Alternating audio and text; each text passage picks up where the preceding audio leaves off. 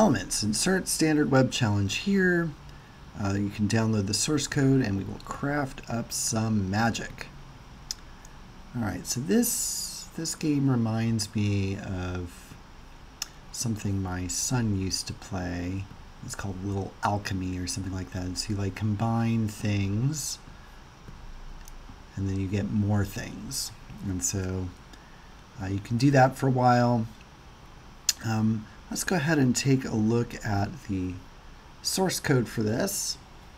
In the index.js file, there's this really interesting method here called evaluate. So it says if you combine two things and you get the result is XSS, then we will evaluate state.xss. So we will get to run arbitrary JavaScript on the server. So that is pretty cool. What that means we're going to need to do is we're going to need to figure out how to build one of these XSS things. So what I've done is I grabbed a list of all the triples. So ash plus fire is charcoal, magma plus mud is obsidian, and I threw them into a big list in Python. We saw that we started with fire, water, earth, and air. And so while we don't have XSS in our set, I loop through the recipes. If we have the two component parts and we don't have the thing they build, then I add that to the list of steps, add that to the list of things we have. We stop when we get XSS. All right, so that creates a long list of things, but I'm building a bunch of things that maybe I don't need. So now I'm going to walk through those backwards, and if in fact they generate something I need, so originally I just need XSS. So if they generate something I need, then I'm going to go ahead and throw them in the list. And I'm going to get a set of recipes for building this. So if I say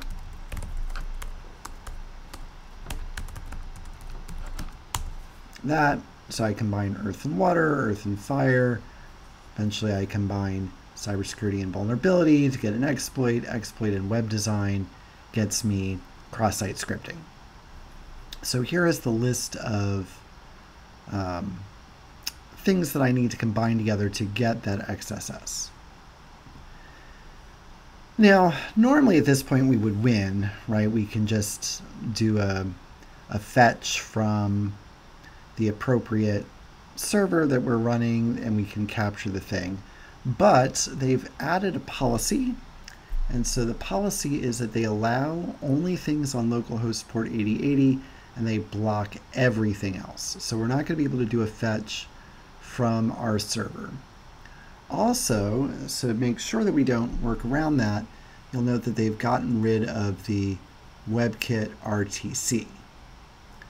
But interestingly, what they have done is when they run Chromium, they enable the experimental web platform features.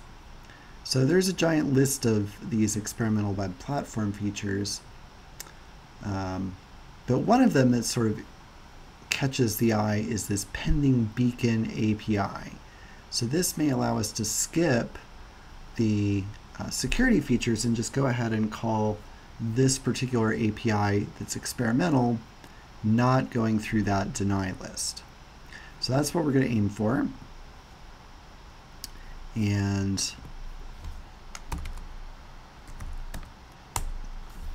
so here's my script. I'm going to call new pending get beacon, and I'm going to go to this webhook site with the flag, then we'll send the beacon.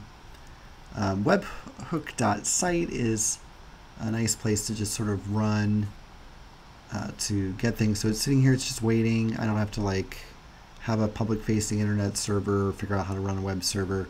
It will just list on this URL and it'll tell me here whenever anybody talks to that. All right, so I am on port 54776.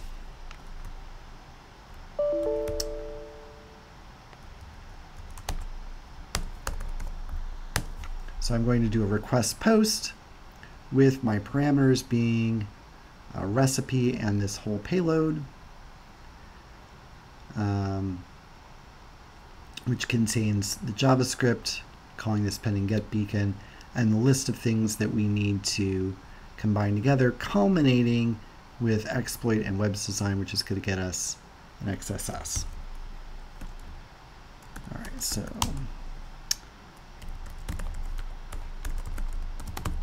we'll go ahead and run that. And so there we go. We've sent this thing.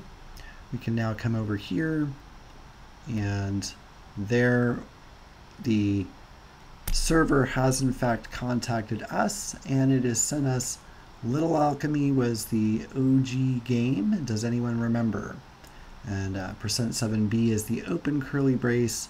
%7d is the closed curly brace. So we'll have to grab that, copy paste it over there, and get the flag.